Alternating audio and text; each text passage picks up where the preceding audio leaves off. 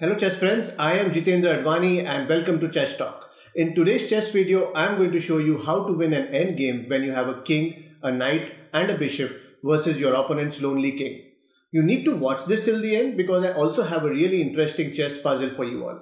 Let's see if you can solve that. So without further ado, let's get started.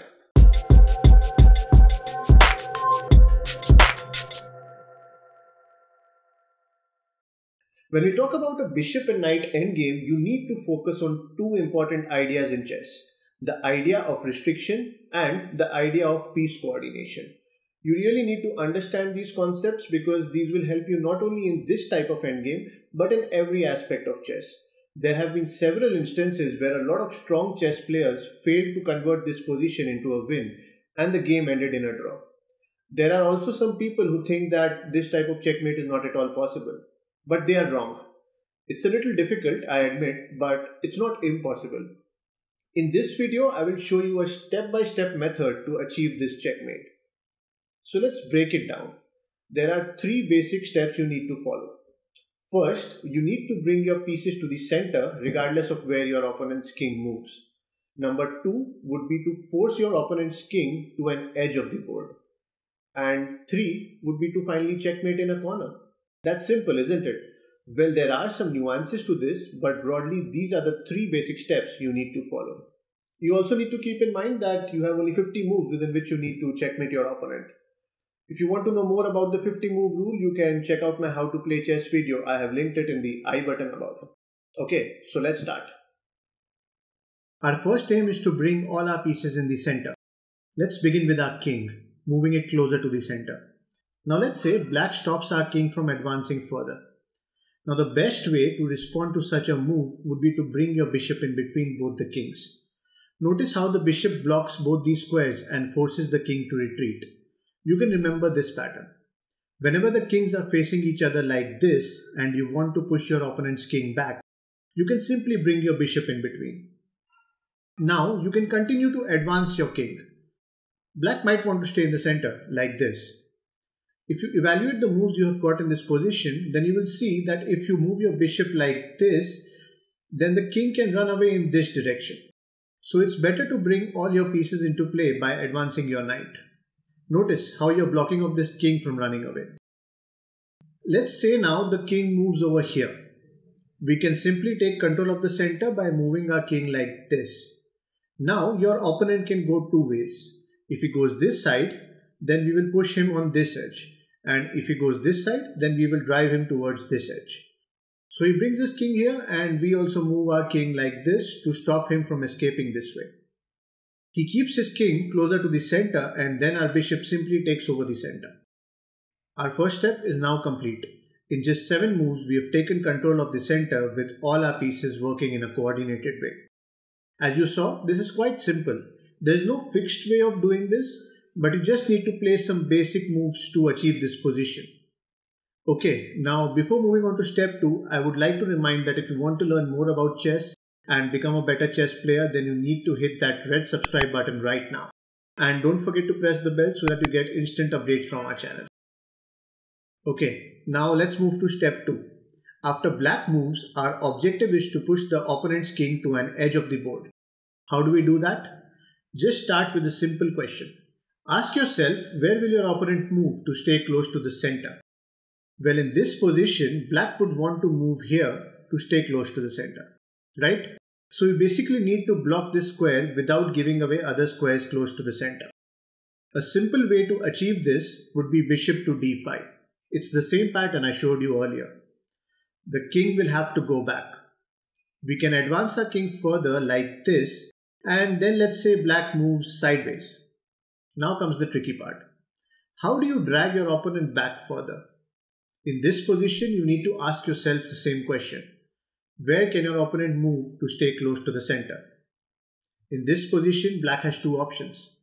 If he moves this way, then you can simply follow the same pattern of bringing your bishop in between and forcing the king back. But what if black plans to run away from this side? You need to prevent that from happening. Your knight is not doing much at the moment, so let's bring it into the game.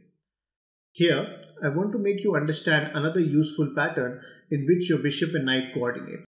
Let's play knight to d2 first. And then the black king is trying to run away, as expected. Now here comes the beautiful pattern I was talking about. Knight to c4. Just look at how effectively both these pieces are creating a wall blocking the king from escaping. The white bishop is controlling the light squares and this knight is controlling the dark squares. Whenever you place your knight and bishop diagonally close to each other like this, they will be most effective. So just remember this pattern. It will really help you when you're stuck in games like these. Now black really has only one choice, and that is coming back to the middle. If you ask yourself now, black has these two squares to stay close to the center. So we need to block these off. King to f6 would be a good move because it will cut off this square. Now the king, avoiding the edge, moves back in this direction. Black is left with this square, so let's take it away. Our bishop and knight are placed perfectly, so let's bring our king one step closer to block off this square. The black king has to retreat and we have got the king on the edge of the board. Congratulations, that's step 2 complete. It took us about 13 moves to reach this position. Okay, now before moving on to step 3, you need to remember one important principle. In a bishop and knight endgame such as this, you can only checkmate your opponent's king in a corner which is of the same color as your bishop. Which means that if you have a white bishop, then you can mate your opponent on any of these light colored squares only. And if you have a black bishop, then you can mate your opponent on any of these dark colored squares only. Seems clear? Let's move ahead. You now know that we have to push the king to the light squared corner, so it's quite straightforward. I will make a separate video to show you what to do if your opponent runs away with his king to a corner which is not of the same color as your bishop.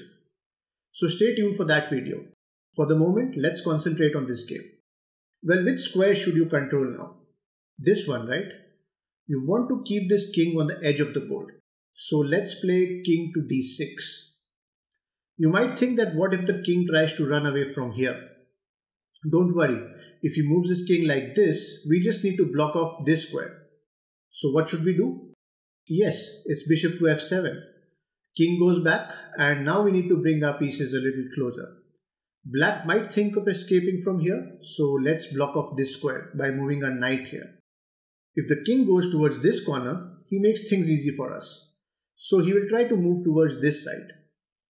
We need to block this square, so we simply check with our knight.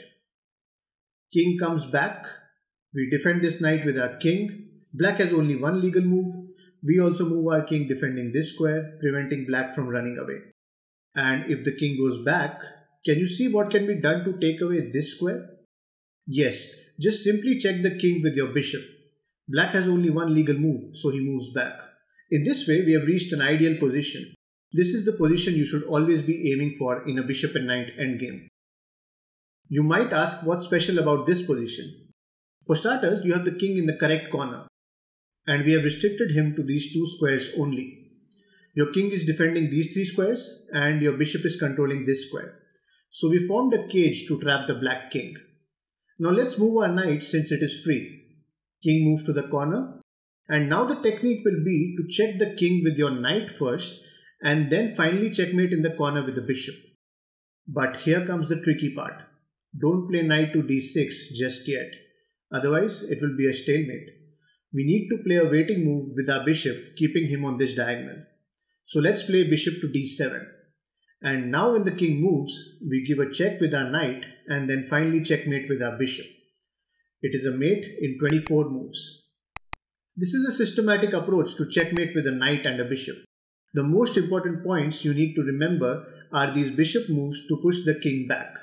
Another one is the coordination between your knight and bishop to create a wall to lock your opponent's king like this. And the concept of taking away squares to restrict your opponent. And finally, playing waiting moves with your bishop to avoid stalemate.